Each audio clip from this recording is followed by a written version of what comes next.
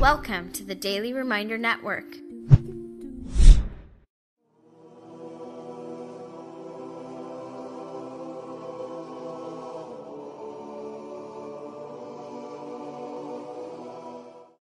I wanted to share with you in these few minutes a small reflection about overcoming tribulation and even the purpose of tribulation. And one of those the wisdoms embedded in it in the Noble Quran. Allah Azza wa Jal talks about this, or one of the manifestations of tribulation in the Battle of Uhud. And Uhud is one of the very difficult instances in the life of the Prophet Sallallahu Alaihi Wasallam. He's almost killed, his beloved uncle has been killed, 70 of the great Sahaba, the leaders of the Muslims, have been slaughtered. It's a very difficult, humiliating time. Even Abu Sufyan and some of his companions actually trash talk against the Muslims as they're walking away from the battlefield. Some of these more beloved people of the Muslims have died in this great tribulation. We can say they died, but the death of one is tragic enough. The death of 70 is, no small thing to bear.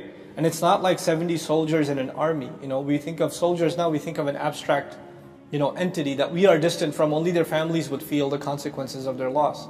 But the Medina is a very tight-knit, small community. Every life is felt. People are neighbors to each other, and everybody's feeling the loss of these individuals. So Allah Azza wa Jalla says, لا تحسبن الذين قتلوا في سبيل الله أموات. Don't assume about the people who were killed in Allah's path, meaning referring to Uhud, that they've died. أمواتا. بل أحياء عند ربهم يرزقون. No, they're alive, and they are being provided for in the company of their master. فرحين بما آتاهم الله من فضله. They are overjoyed because of what Allah has given them from His blessing. In other words, the people that have died have immediately gone into Jannah, and Allah is already giving them gifts. وَيَسْتَبْشِرُونَ بِالَّذِينَ لَمْ يَلْحَقُوا بِهِمْ مِنْ خَلْفِهِمْ. And they're already congratulating each other about the people who haven't joined them yet. So they're in Jannah waiting for other companions to make it to Jannah. Here on earth, people are crying about the loss of 70, and those 70 are up in heaven partying and waiting for more and more of them to join their ranks, to join this blessing.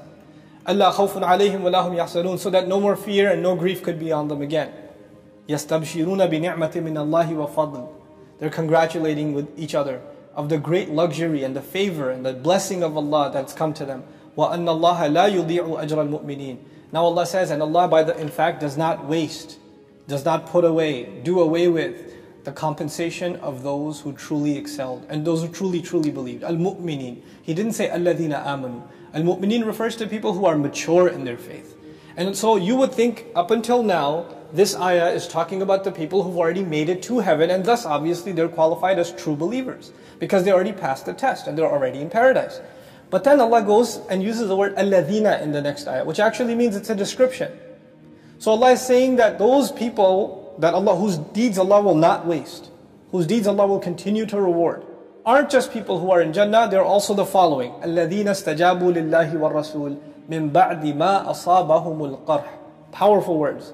He says, those who responded to Allah and the Messenger even after what terrible injury had hit them. Qarh is actually different from jarh. Qarh is actually when the injury hits the bone. Like jarh could be like a cut or something like that. Qarh is when it goes deep and it's hit your bone. Like your bone is exposed with an injury.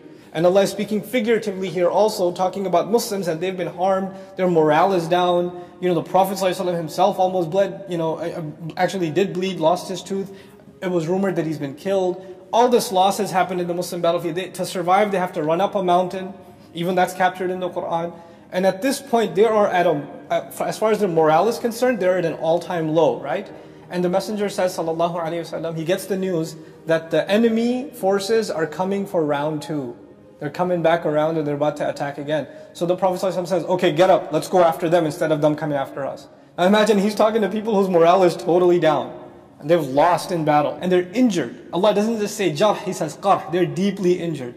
Allah says those who responded to Allah and the Messenger even after that kind of injury had touched them. Meaning these are true believers. In the heart of tribulation, they say, okay, we're ready again. He can barely stand up and he's ready, he stands up again. And Allah didn't just call them, because in the previous ayah He called them mu'minun.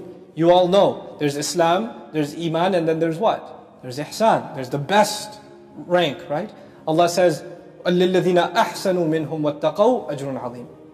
Those who excelled among them, and had taqwa, they have huge reward, huge compensation. In other words, it can be nothing but the recognition that Allah is right there. in our company. Allah is with us.